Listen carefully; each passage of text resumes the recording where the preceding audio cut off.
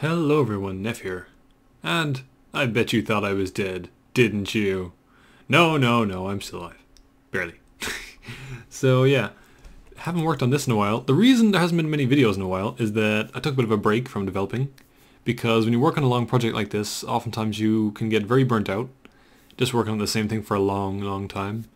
And so, fair enough, took a bit of a break, and now I'm back to it, and I'm refreshed, rejuvenated, and ready to do the things I forgot to do. So yeah. So the big thing I've got in now is worlds are now saving and loading. That's like a big deal, yeah. I put that kind of on the long finger for a while, but now that's done.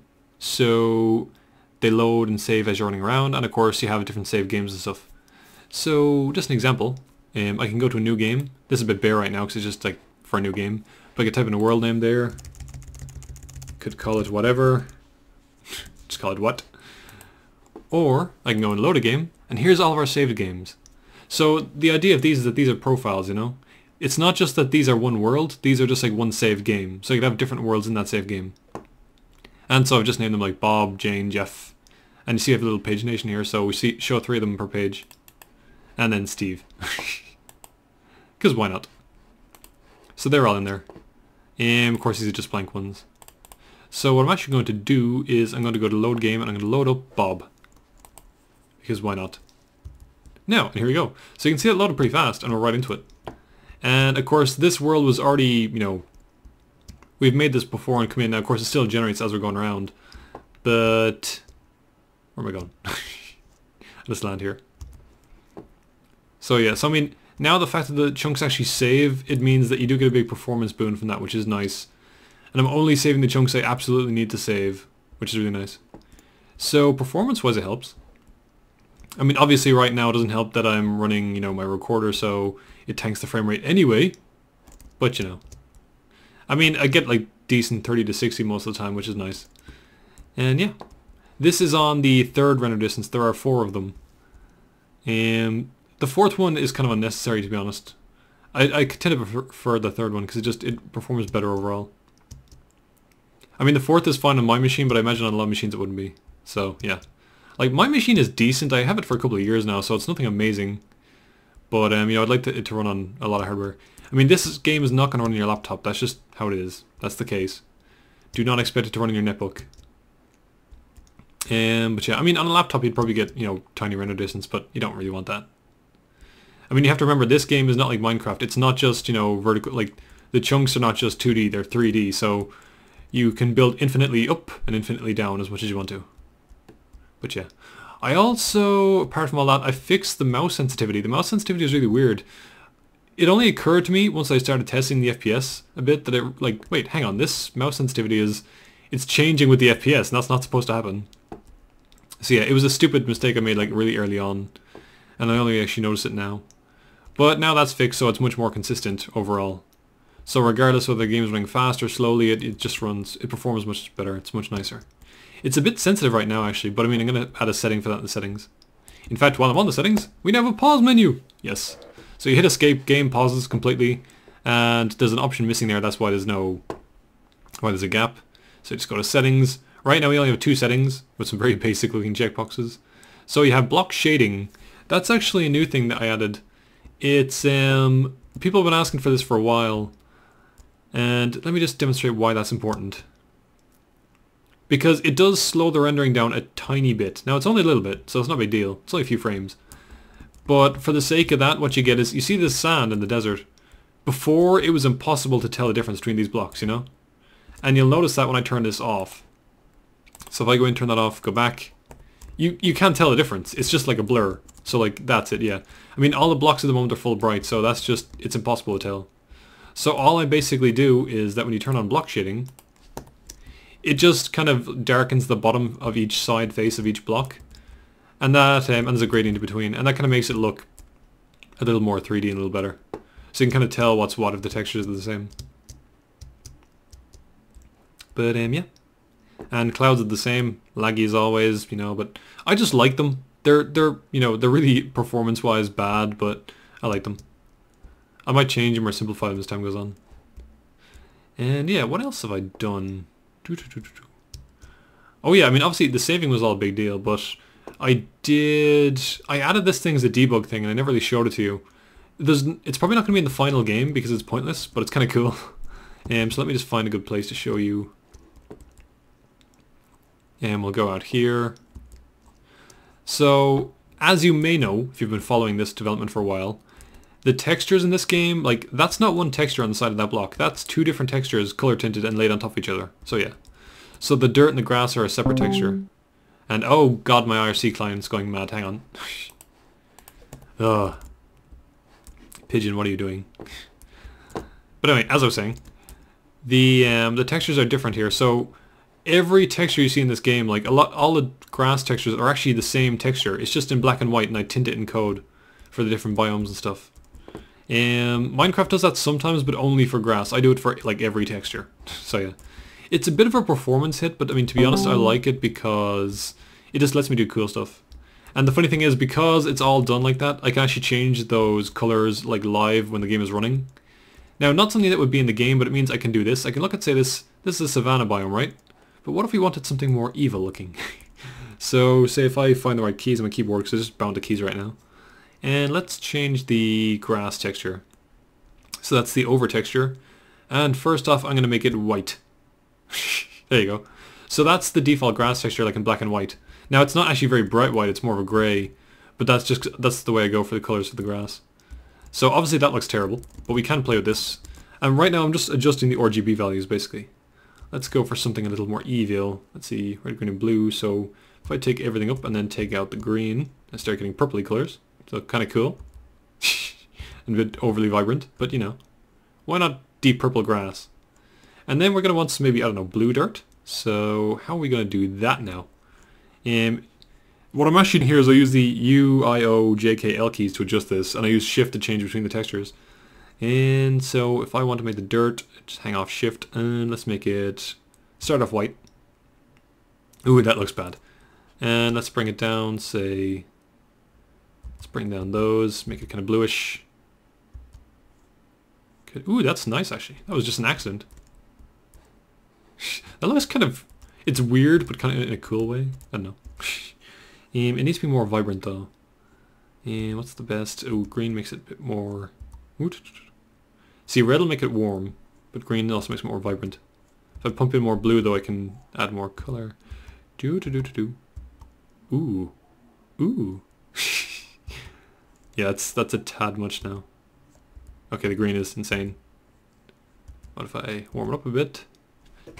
I think that's kind of nice actually. It's dark and it looks weird, you know, in the daylight. But if I change the... oh, pardon me. Slightly dying. If I change the sky color, that would look good, I think. But yeah. And so it is weird beside the desert. You have this big purpley biome. And of course that works for the trees as well. I kind of like that in a weird way. See, this is the cool thing. If I use normal textures, I couldn't do this. Like, I couldn't make live changes like this. Oh, and of course, I didn't change the dirt block, so the dirt block's still brown. But I could, you know, fix that, sort of.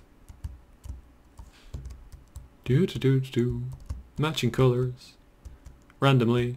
If you knew your RGB values, this would help a lot. But, you know, I don't exactly, necessarily. Let's add in some more blue. I'm getting close now. What? Okay, too much red. More green. No. More blue. Less blue. I don't know. Ah, it's difficult. Wait, it's just bright. Oh, there we go. Oh, look at that. I'm gonna keep that. I'm just gonna stick with that. That looks good. See, it changes like that entire block in the entire game. In fact, if I scroll through my inventory here, this is just a creative inventory, so it has all the blocks. But if I find, oh yeah, there it is now. So see, it actually has the those textures. Because again, that's just reading like a a value that's stored in the game somewhere. Now, of course, I'm not saving these values, but it could be if I wanted to. Now, the trees, of course, look weird with that, so let's change the trees. These are acacia blocks, aren't they? Yeah. So let's crack open a tree. And what color will I make the trees? Maybe make them like a deep blue. Ooh. I gotta stop making that noise. That's kind of weird. Ooh, I actually kind of like that. And then for the bark... No idea for the bark. Green? Looks kind of weird. Ooh, kind of like an icy cyan kind of color. It's a bit dark though. Should brighten up the tree a bit. Ah! I changed the wrong thing. How about that? That looks alright, but the leaves are weird. Now the problem is, I'm pretty sure these leaves are actually shared with the other biomes. It's gonna look weird. But for the sake of experimentation... what colour would you even make leaves? Oh, purple I suppose, yeah. So let's add in lots of those. Wait, that was green. Something a bit brighter, more cheerful. Oh, that's kind of cool, actually. It looks freaky deaky in all kinds of ways, but it's kind of cool. And it just looks weird when you look at the normal world beside it, but you know. I don't know. See, you could... It's nice to do this and play around, because if I wanted to make another world, I could actually just effectively terraform Earth into it, and then go, okay, what are these colors? Because it spams these colors to console for me to use them again. Huh. It's kind of interesting. I don't know. Anyway, I should move on. This video is getting long. Aside from all of that, some of the stuff I'm planning to do... I mean, obviously, when I talked about this game at first, it was a huge epic space game and that sort of thing. It'll be a long time before it gets there. So what I'm planning to do is actually release the game very, very early. And basically just say, look, this is it now. It's basically a sandbox game, you know, you can just build stuff. It's all creative. And that's the game. Like, I'm not going to claim that it's early access and it's going to improve into, like, something else down the road. I'm just going to say, this is the game, you know, like, you can have it now for free, do what you want with it. And if people play it, great. If they don't, they don't. And, I mean, that doesn't mean I can't use it down the road for other things. I can still do that. But for now, I just like to release that and at least have it done, you know? I mean, as I said, as a programmer, burnout is a big problem, and you just sometimes want to release something and finish something. And what I might actually do then is work on something else for a while and then come back to it, you know? I actually have plans for other things, but I'm not going to talk about them here. But yeah. I mean, heck, there was that FPS engine I made I never even mentioned in my videos. I should really do that. But yeah, so the stuff that I want to get done, though, for release is... I at least want to improve the physics, because right now they're pretty much, you know, kind of Mario kind of floaty physics.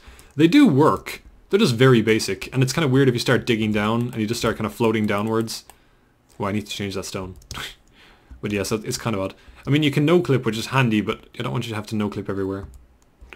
And aside from that, I want to add more settings, because right now the amount of settings is quite limited. You can turn off the clouds, which does give you about, you know, a bit more FPS if you were kind of stuck for it. But I mean, on my machine I'm not. So I'm just going to turn them back on. And there we go. And I should probably like allow you to change sky colors. That'd be nice. Keep in mind the game does support multiple planets, so I could very easily just add a new planet with different biomes and change the atmosphere colors and stuff. And I'd like to do that, but that might be a bit much for release, so I might not do that. Oh, and of course, one thing I do want to add, because it's creative mode, it's kind of a pain in the ass to scroll through your blocks like this. I'd like to add like a thing where you press Q and it shows you all of the blocks. You just pick one. That'd be nice, like a little menu. But oh yeah, see the leaves over there are purple because of the change. Lol. But yeah. But anyway, I think it's kind of cool. So yeah, I just wanted to show it off because this is... The whole saving loading thing is actually a big deal. I've been putting it off for a while, and actually now that that's done, it's just such a weight off my shoulders. It's so much nicer. I mean, it's kind of like an actual game now. I mean, you could come into the game, build something, and, you know, quit and it would be there when you came back. Just as an example, let's find some blocks and start plunking them down. For no reason, let's put ice here, because that makes sense. Just put a bunch of ice here, and... And what'll I... Oh yeah, keep in mind I'm not saving these colours, so if I reload this world now, it's going to get rid of all the colours. But, oh, I kind of missed them. They're kind of pretty. Ah, screw it. For science! Now, load game. That was Bob, wasn't it? Yeah, it was. Oh wait! Oh no, you know what it is, because I didn't actually quit the game. I haven't restarted the executable, that's why. So when I next launch the game, they'll be gone. Actually, with the fog, this place looks kind of cool. Although the sand is completely out of place. But yeah, as you can see, we, you know, plonk those blocks down, save the chunks, and we're back. So it's grand. The saving chunks is actually quite efficient. I only save I literally only save a chunk if you've changed it since it was loaded. What this means is that, like, since we loaded this game, I probably only saved this one chunk, or any of the ones that were generated, you know? So it's cool. Anyway, now I'm boring you. I realize this. I should stop talking and increase the render distance. But yeah, I just wanted to show this off because it's cool stuff, you know? And as well let you know that I'm not dead, because it's gotten to that time where the comments start to turn to, well, he just died. So yeah. But yeah. So still working on it, guys. Hopefully we'll release something not anytime like immediately, but soonish. And as I said, it'll just be a simple creative build blocks game, and that'll be it, you know. Nothing fancy, and I hope guys do understand that when you play it. Like, you don't expect it to be Minecraft, because it's not going to be Minecraft. Oh, I fell down a hole. That happens more than you would think. But yeah. And I'll try add some more blocks as well for release. If you have any ideas for blocks, let me know, just basic ones to build with. And I might throw in like a color block as well, like one that has all the colors, just so I can like do pixel art and stuff. But yeah, aside from that, that's pretty much it, guys. That's it for now. And yeah. So I guess without further ado, I will have to say, and good day!